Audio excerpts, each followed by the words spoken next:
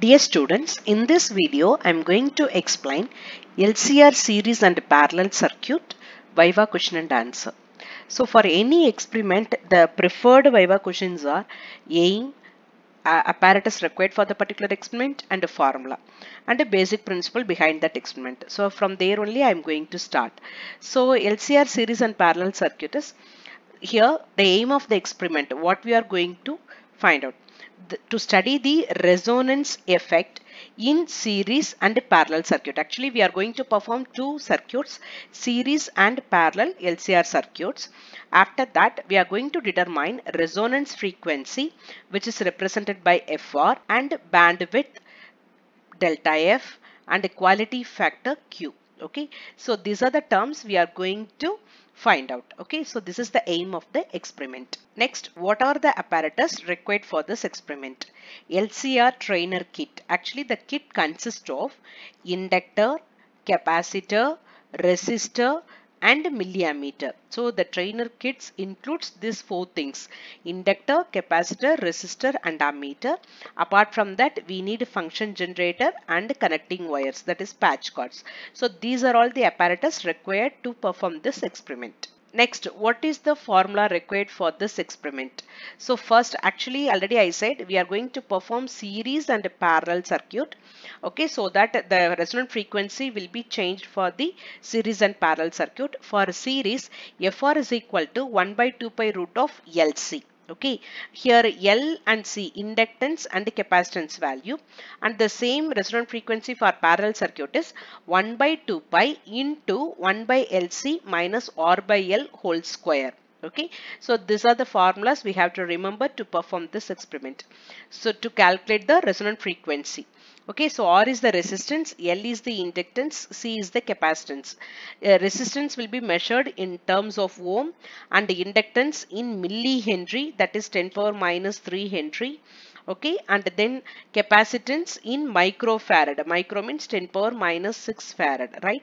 So these are the formulas required to find the resonant frequency in series and parallel LCR circuit.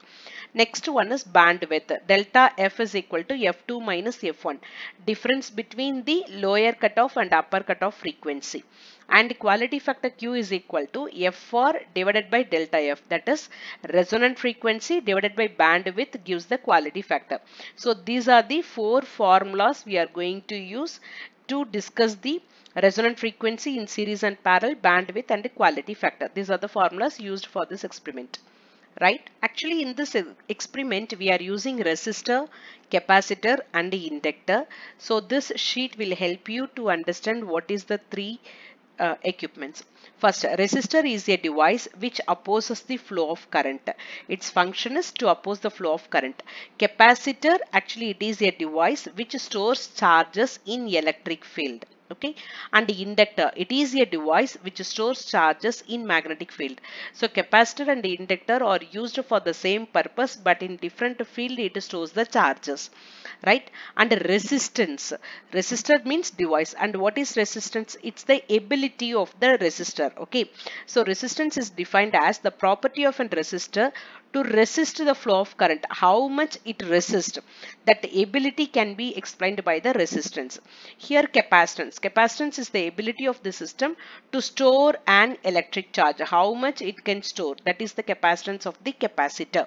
And the inductance, the same, is the ability of the system to store charge in magnetic field. Okay, so now first one is what is resistor, and the second one is resistance. Here capacitor, capacitance, inductor, inductance, and the third step is what is the unit to measure the resistor. So unit is ohm here, and here for farad, multiples of farad we will use. Actually in this experiment we use microfarad. And the next for inductor, the inductance, the unit is Henry. So millihenry we will use in this experiment, right? And what is the symbol to represent in the circuit? So resistor will be represented by the zigzag line in the circuit, and the capacitor is two parallel lines. Okay, and the symbol for inductor is the coil of wire. Okay, so these are the symbols. Next, the resistance offered by the resistor. So based on the Ohm's law, what is Ohm's law? V is equal to I into R. From this resistance R is equal to V by I. So this V I am going to represent as VR, that is voltage across the resistor. Okay. In that same way, if we come to capacitor and inductor, it should be represent the resistance offered by the capacitor and inductor when it is connected to the AC power supply. It is called a reactance. Okay, instead of using the term resistance, we are going to use the term reactance. So if it is the this reactance is produced by capacitor, then it is called capacitive reactance. Okay, and if it is produced by inductor, then it is called inductive reactance. Inductive reactance. So the reactance will be referred by that means represented by the letter X. So for capacitance it is XC, for inductance it will be XL. Okay, so XC is equal to VC by I, voltage across current divided by I, which should be equal to 1 by omega C. So omega is the angular frequency, 2 pi f, and the C is the capacitance value. In the same way here, XL can be written as VL by I, that is voltage across inductor divided by current, which should be equal to omega into L. So omega is the angular frequency, 2 pi f into L, right? So XC and XL, these are the important terms for this experiment. And in case of resistor, current and voltage will be in phase with each other. Okay, but when we come to capacitor, voltage is lagging behind the current by pi by 2, that is 90 degree. Voltage is lagging behind the current, but here in case of inductor, voltage is leading current by pi by 2. Right? So these are the basic informations we must know to perform this experiment. So next question, what will happen if both capacitor or inductor are connected in a circuit? For example, this is the capacitor and this is the inductor. This is C and this is L. If these two are connected like this, what will happen? The energy will be traded back and forth between capacitor and the inductor. So the energy will be traded back and forth like this, so that it creates the oscillation in the circuit. Okay, so it will be used in radio receiver. Now you read this: when a capacitor and an inductor are combined in a single circuit, the energy can be traded back and forth between them at any given time. Okay, this leads to oscillations in the circuit. Example is a radio receiver. Right? And next, what is meant by resonance? Because in this experiment we are going to study the resonance effect, so we must know what is meant by resonance. It is the phenomenon in which the frequency of applied signal becomes equal to the frequency of the circuit. Actually the circuit is nothing but LCR, right? So inductor and then capacitor and then resistor will be there. So this will be connected to the signal generator, right?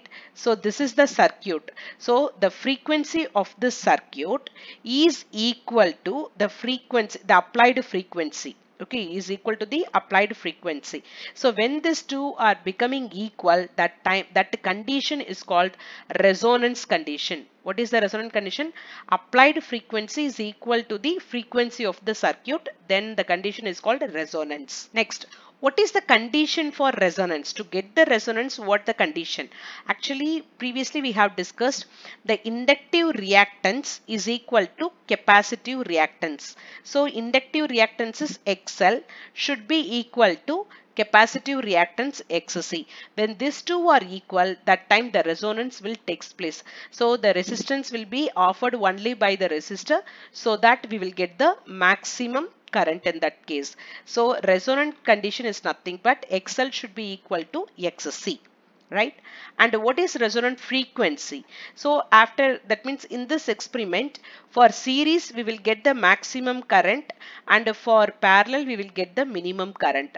So at a particular frequency the maximum current, at particular frequency the minimum current. So the maximum or minimum current occurs at particular frequency in the circuit is known as resonant frequency. So here this is the resonant frequency and here this is the resonant frequency.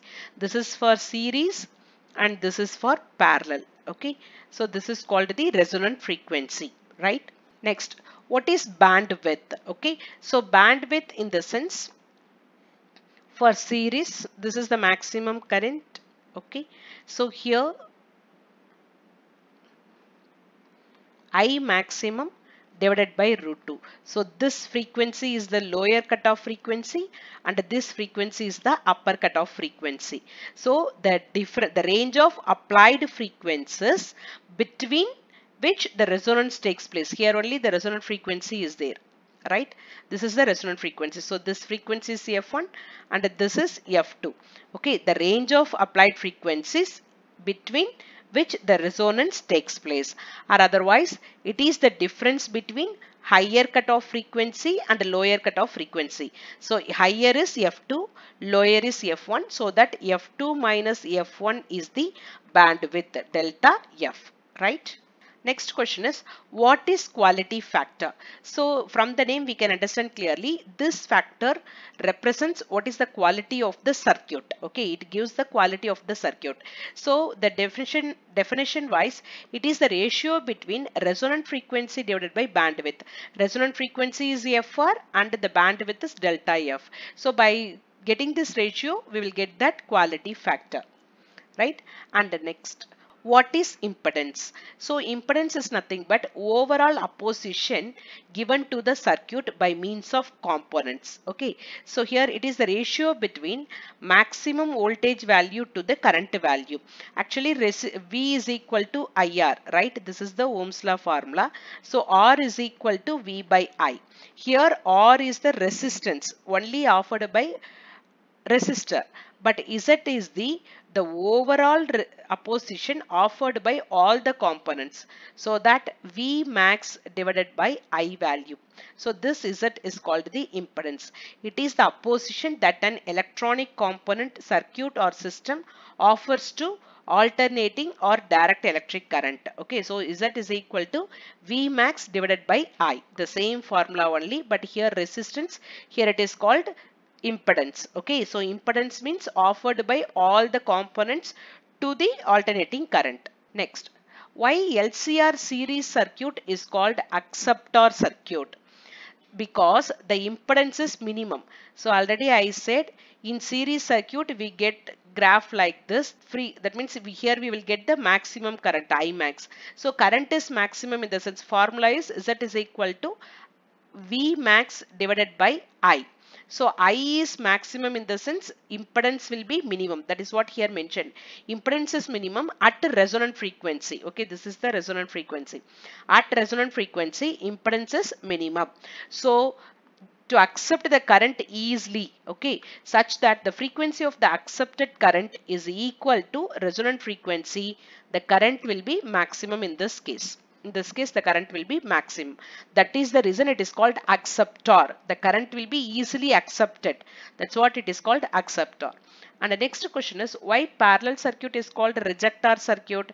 What is the parallel circuit graph? We will get like this. So minimum. So here current will be minimum. Current is minimum in the sense here current is maximum, impedance is minimum, right? Here current is minimum, so automatically impedance will be maximum. So the circuit comprising of a capacitor and an inductor connected parallel to each other, having the values chosen such that the combination offers very high impedance. That's what I said, maximum impedance, very high impedance to the signals. So it rejects. That's what it is called, a rejector circuit. Next, what is the relation between impedance and the current? Already we have discussed this part. Z is equal to V by I. Both are inversely proportional to each other. If impedance is minimum, then current will be maximum, that is for series. If impedance is maximum, current will be minimum, that is the case for parallel circuit. Okay, what is the status of current in series and parallel connection? For series, current will be maximum and for parallel, current will be minimum. What is capacitive reactance and inductive reactance? Already I discussed about this, that is XC and XL. It is the form of opposition that electronic components exhibit to the passage of alternating current. Okay, so if it is offered by capacitor, it is called capacitive reactance. If it is offered by inductor, then it is called inductive reactance. Okay, the opposition offered by capacitor to the alternating current. Okay, that is called the reactance. Next, what is meant by frequency? Frequency is nothing but number of cycles per second. So frequency of alternating current signal is the number of cycles in a single second, that is per second. Okay, and it is measured in the unit hertz. Okay, why current in LCR circuit is maximum at resonance and minimum in parallel LCR circuit? As you know well about the impedance only. So here for series the impedance is minimum, so current will be maximum. In case of parallel, the impedance is maximum, current will be minimum. Next, what is the use of resonant frequency? It is very important Viva question. What is the use of resonant frequency? So this can be used as tuning circuit in radio or transmitter circuits. So if you want to choose the channel, we can use this resonant frequency. That's what the application of resonant frequency. Explain capacitor and inductor. So capacitors and inductors are electronic components that can store energy supplied by the voltage sources. Okay, capacitor stores in an electric field, and inductor stores in magnetic field. Already I discussed about it. When a capacitor is connected to voltage source, its voltage gradually increases, current gradually decreases. Okay, it will be reverse for inductor. What is that? When the inductor is connected to voltage source, current gradually increases, voltage gradually decreases. So these are the questions which is related to LCR circuit. Please go through that. If you have any doubt, you can ask me in the comment box. Thank you everyone.